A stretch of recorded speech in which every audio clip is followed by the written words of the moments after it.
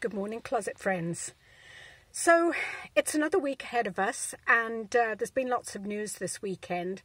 I was having a little bit of a chuckle. I guess that's quite mean, actually, but I was reading about the Canadian billionaire who chartered that fancy yacht down in the Bahamas, and now they're suing for 10 million in damages because they were so seasick.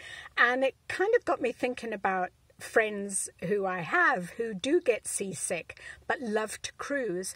And I wonder how many people out there get really badly seasick and the last thing that they could do in their lives would go on a cruise. So bit of a pity if you feel that way. I'm kind of lucky because I do have pretty good sea legs, and I don't know if it was because my dad was in the Royal Navy. Maybe I inherited something from him.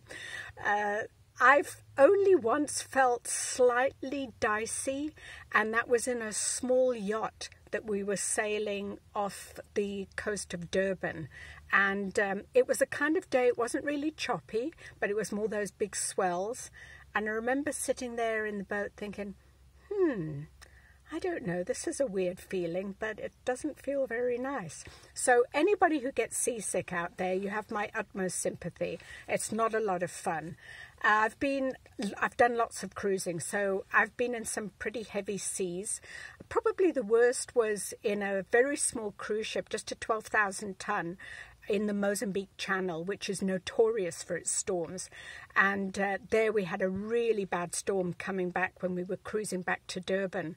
So meal service was stopped completely, and anybody who could was invited up into the dining room where we all basically sat on the floor. And the wonderful crew cooked up pasta. I think that was the best thing to give everybody, in between them running room service of crackers and chicken noodle soup. So yeah, when that hits you, it's not a lot of fun. And I'd be interested to hear from people, what are your remedies? My good friend Lindsay, who works with me in the agency, she loves to cruise, but she just knows, you know, we've been on cruises together, and if it gets that time of the day or motion of the ship, she'll say, bye guys, we'll see you in the morning. And it's a gravel night for her. But there's something about cruising that people love, and I think it's the flexibility of being in, you know, one place, basically your stateroom, and then being able to go and explore places. But yeah, if you're a seasick kind of person, I can't see myself suffering through that. So let me know what your thoughts are and how you get on with your seasickness problems if you face them. Cheers. Have a great day.